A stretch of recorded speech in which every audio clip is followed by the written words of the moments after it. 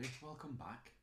In my previous video I introduced you to playing your first scale, the scale of C.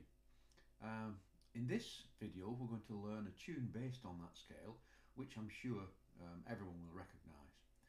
But before that we need to concern ourselves with a little bit of musical theory just to get the note lengths sorted.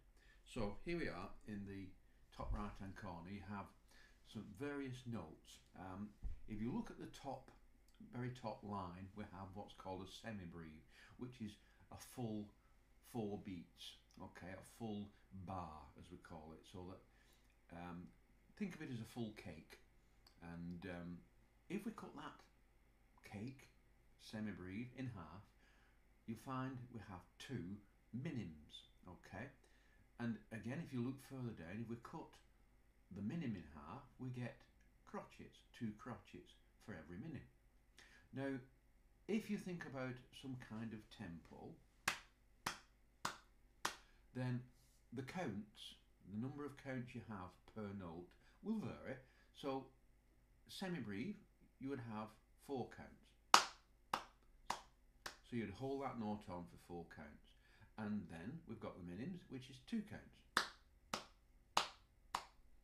And then crotchets are a count each. So those notes will those note lengths will all be in this new tune that we're going to do. A little bit about where this is all based on. If you look in the top left hand corner, you have a clef, which is the squiddly thing, which we don't need to go into at the moment, but the time signature, which are those 2 numbers. Those 2 numbers stand for, the first number, the top number, stands for how many beats per bar, how many pulses per bar. The lower note stands for the length of those pulses.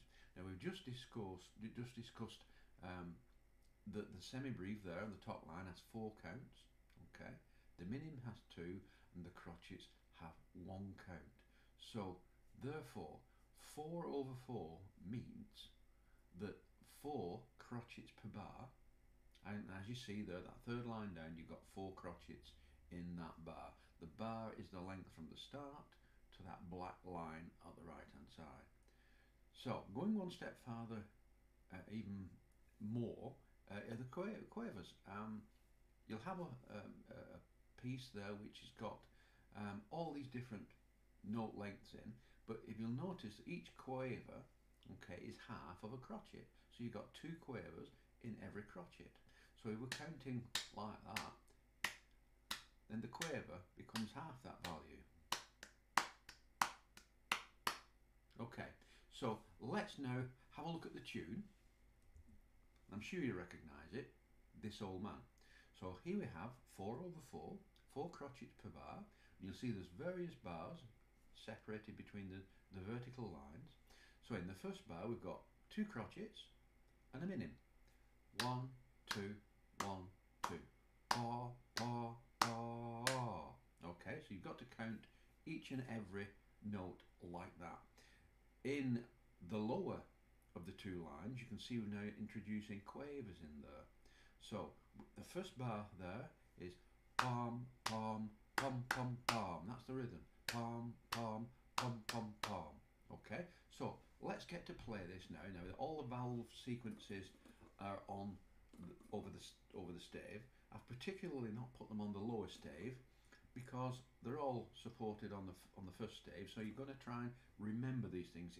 This is remembering the valve combinations is what really holds people up initially. So what I do with my students is I get little cards and I put the note on one side and the valves on the other. I've not got them to hand at the moment, but if you can learn quickly, looking at a note, transfer it to a valve sequence, that will get you going very quickly playing brass instruments. Okay, so let's have a look at this tune now.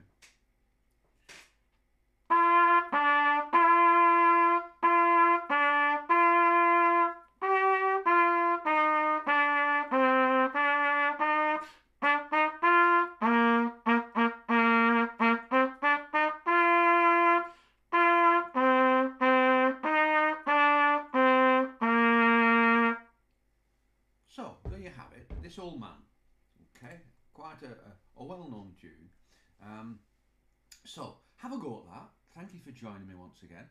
And for those of you who haven't yet subscribed, please click on the link at the bottom and like the video if you can. That'll sincerely help the cause to get brass playing out there and get some young players in there, and even, you know, older players who fancy taking up a brass instrument.